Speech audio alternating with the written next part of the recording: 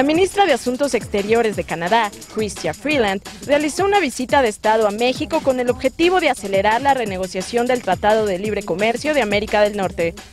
NAFTA is a trilateral trading relationship and trade deal. It has been in place for nearly a quarter century. Supply chains, business relationships have been built on that basis.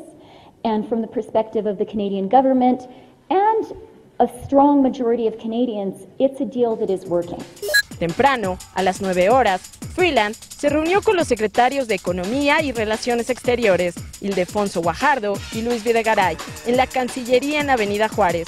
A las 10:40 de la mañana ofrecieron un mensaje.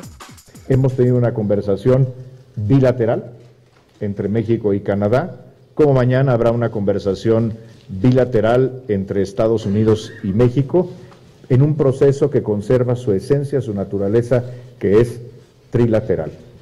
Entendemos los retos, entendemos las oportunidades y estamos listos para capitalizarlas.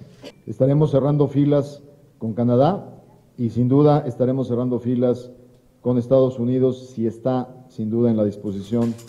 Después, a las 11:42, Freeland y su comitiva, integrada por los ministros de la Diversificación del Comercio Internacional, James Carr, y de Finanzas, William Morneau, se trasladaron a Los Pinos para un encuentro con el presidente Enrique Peña Nieto.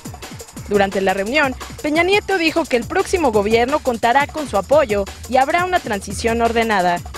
La máxima negociadora canadiense del Tratado de Libre Comercio con América del Norte hizo una última parada en la Casa de la Transición en la colonia Roma. La delegación canadiense del más alto nivel fue recibida por el próximo canciller, Marcelo Ebrard. La reunión de la enviada del primer ministro de Canadá con Andrés Manuel López Obrador e integrantes del que será su gabinete fue la más larga. Duró poco más de 2 horas. El ambiente fue muy cordial y desde luego pues que hay una afinidad en muchos puntos, porque estamos hablando de un gobierno que enarbola principios progresistas, compromisos importantes con los derechos humanos, con los derechos laborales, con el medio ambiente y con el respeto a las comunidades originarias. Ebrard dijo que el próximo gobierno no está dispuesto a romper la unidad de los 3 países ante la insistencia de Donald Trump de negociar el Tratado de Libre Comercio por separado. Pensamos que el Tratado de Libre Comercio debe permanecer como un tratado trilateral y que desde luego debe y puede ser modernizado.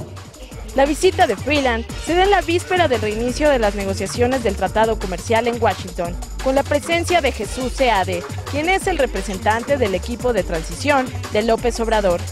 Con imágenes de Alfredo Mancera, Luis Fernando Aceves e información de Edgar Ledesma y Raúl Linares, para el financiero Bloomberg, Nelly San Martín.